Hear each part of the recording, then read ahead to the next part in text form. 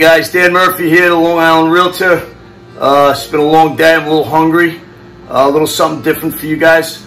I'm going to be making my favorite dish, Eggplant Parmigiana Tartamella. Very, very good. The only difference between regular eggplant parmesan and eggplant parmesan tartamella is that the way the eggplant is chopped up. Okay, instead of being sliced, what we do is we cube it up. Look it up in the Italian recipe dictionary, and you'll see that this is how it's done. So I first chopped up the eggplant, and I stuck it in some milk with some eggs. And then I just throw a couple of these cubes right into the breadcrumbs. And we're going to take the breadcrumbs and we're going to stick them right in to that nice little garlic that's frying up right there. I cannot wait to eat. And there's one more additive ingredient that I'm going to give to you at the end. So you guys stay and wait as I cook up my dinner. Thank you. Look at that, just sauteing in the nice olive oil, garlic, fresh eggplant right out of the garden. Tremendous. So while we wait for the eggplant to fry up, and I prepare the food for the final, its final destination, which is going to be the oven. I just want to talk to you about the foreclosure market. There's been a lot of talk about, you know, with all the forbearances that were filed, you know, it's gonna have a trickle effect, and it's gonna cause the foreclosure market to spike up a little bit.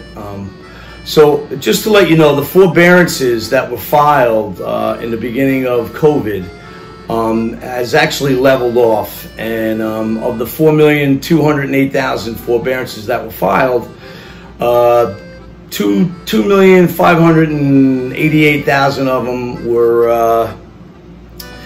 were extended. So the other 1 million and change, whatever the balance is there, those people actually went back to paying their mortgages or paid their mortgages off,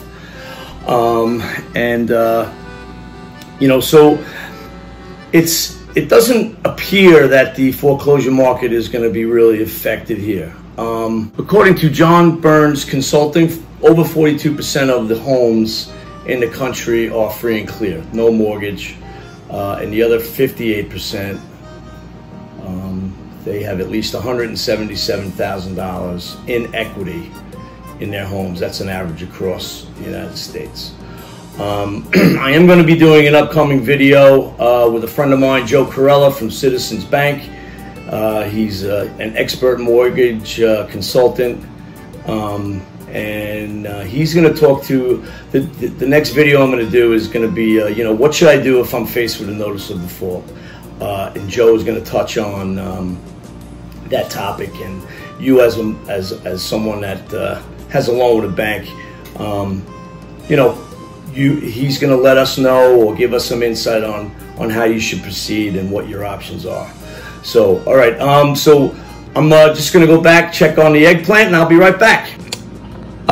So there we go.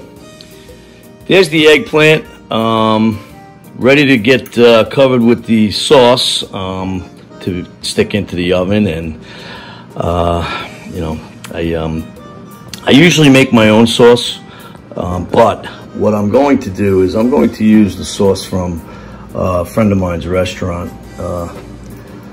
and Vincent's. I think Vincent's has probably the best jar sauce that you can use, especially when you're in a pinch like me. I didn't have time to make my gravy today.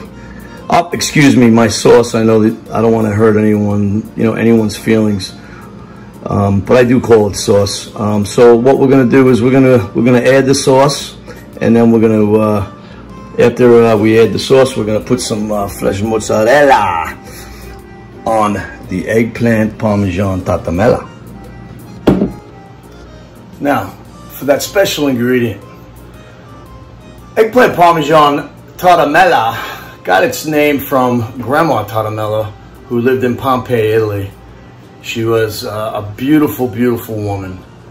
And to add a little something else to the dish, she thought that some protein was probably appropriate. Grandma Tartamella loved to cook for her family, and she wanted to make sure that they got the right nutrition.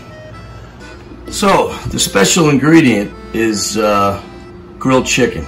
So I grilled up some chicken, and we're gonna chop it up, and we're gonna throw it on top of our eggplant, and we're gonna cover it with cheese, and then we're going to bake it for about 10 to 15 minutes. So we'll be right back.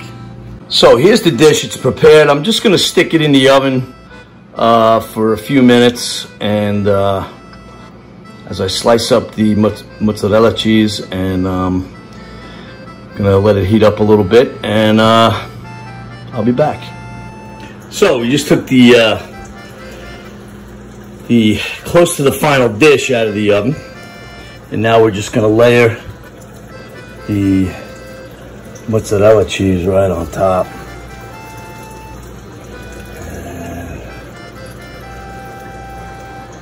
And stick it back in the oven. And let that cheese melt on the eggplant. And then we're gonna eat.